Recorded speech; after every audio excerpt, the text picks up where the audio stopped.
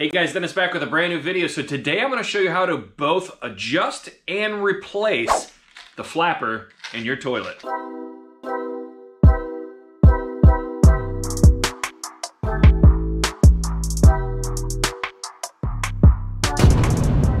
Alright, so there's a few things to know about toilet flappers. There's 2-inch and 3-inch and also adjustable flappers. So some flappers actually have an adjustment on the bottom side of them that will actually delay how fast or slow that flapper closes on the flush valve assembly. So a worn or misadjusted flapper will have a couple different symptoms. So the first symptom is a toilet that sounds like it's running randomly or constantly all the time.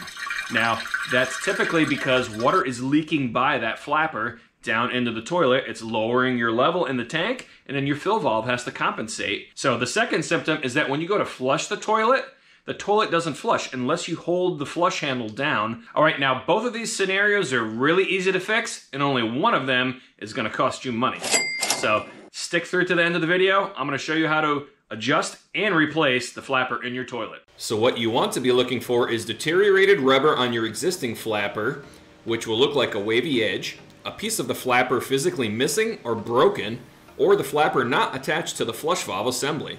If you see any damage to your flapper, this is how you replace it. It is quite easy and just requires you to shut off the water supply and flush your toilet. This allows the water to drain out of the tank and gives you access to the flush valve assembly. Simply pop off each side of the old flapper and disconnect the chain to remove. To install the new flapper, attach both sides to the flush valve assembly and reconnect the chain. Turn your water back on and give it a test. Now, speaking of chains, a misadjusted flapper chain can cause you problems. This is normally what causes your toilet to not flush fully unless you're holding the handle down for more than a few seconds. This is quickly fixed by either adjusting the setting on your flapper for some of the newer models, or shortening the connection from the flapper chain to the flush handle. Simply remove the clip and move it down the chain a few links and test again.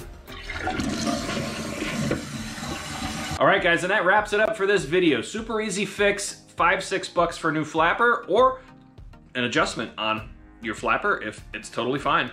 Save yourself some money. Either way, don't pay a plumber to do this. You can do this yourself. I have confidence in you. Thanks for watching my video. Please hit that like button if you found it useful, and really consider subscribing. It really helps me to bring you guys new content every week. If you have any ideas for other content or any other toilet video stuff that you want to see, repairs, drop it down in the comments below. And as always, thanks for watching, guys. Until next time. Hey guys, Dennis back with a brand new video. So today, Junior,